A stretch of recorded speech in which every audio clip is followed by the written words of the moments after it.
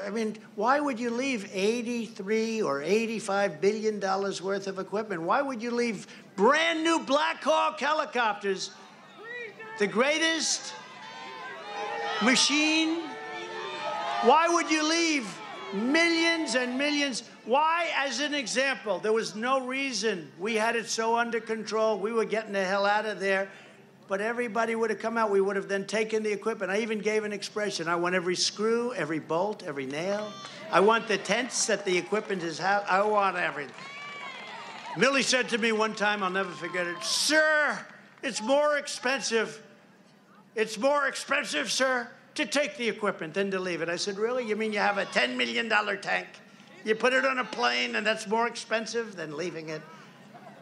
He said, "It's more expensive." And I never forgot that statement because that's probably the first time I realized that he was stupid.